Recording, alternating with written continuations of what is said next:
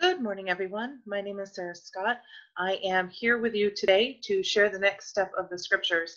While we are in the practice of socially distancing ourselves and we will be unable to meet together during this Holy Week at church for services, we wanted to allow ourselves the ability to follow Jesus's journey throughout the week.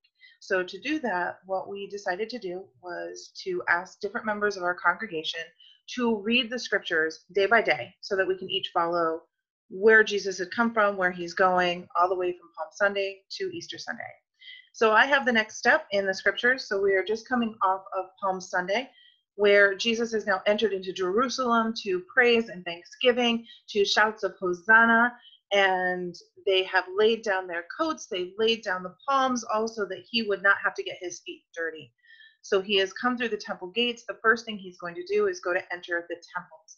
Once he gets there, he does cause quite a disturbance. So I will be reading now from Matthew chapter 21, verses 12 through 17.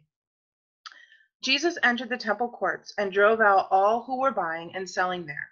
He overturned the tables of the money changers and the benches of those selling doves.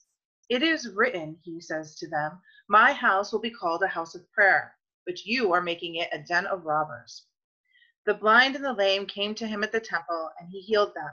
But when the chief priests and the teachers of the law saw the wonderful things he did, and the children shouting in the temple courts, Hosanna to the Son of David, they were indignant.